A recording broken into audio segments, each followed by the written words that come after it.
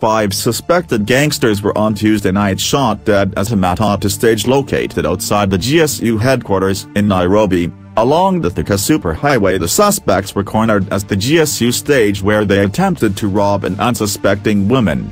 Armed officers who were on patrol gunned them down and secured the handbag that had been stolen from the targeted victim of the botched robbery. Head of Special Crimes Prevention Unit, Pius Gitari, revealed that the security officers were also able to recover one Browning pistol from the felled gangsters. "We will establish whose weapon it is and if it has been used in any crime," he stated.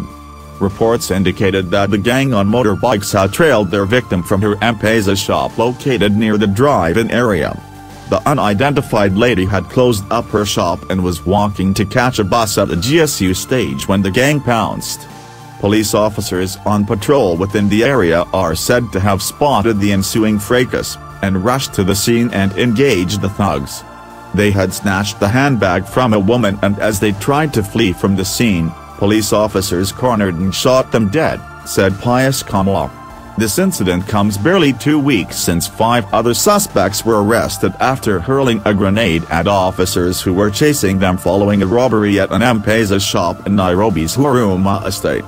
During that encounter, the police had trailed the gang riding on 3 motorbikes up to the Thika Superhighway, when they threw a grenade at the officers, which luckily never exploded.